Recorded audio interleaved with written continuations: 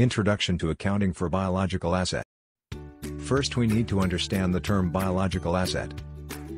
A biological asset is a living animal or plant. Example: dairy cow, beef cattle.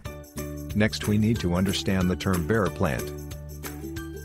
A bearer plant is a living plant that, first, is used in the production or supply of agriculture produce. Second, is expected to bear produce more than one period. And third, has a remote likelihood of being sold as agricultural produce. Classify this too. Palm oil tree. Tree trunk. Palm oil tree is bearer plant whilst tree trunk is non-bearer plant. For bearer plant, we should account it based on MFRS 116. Meanwhile, for biological asset other than bearer plant, we should account based on MFRS 141.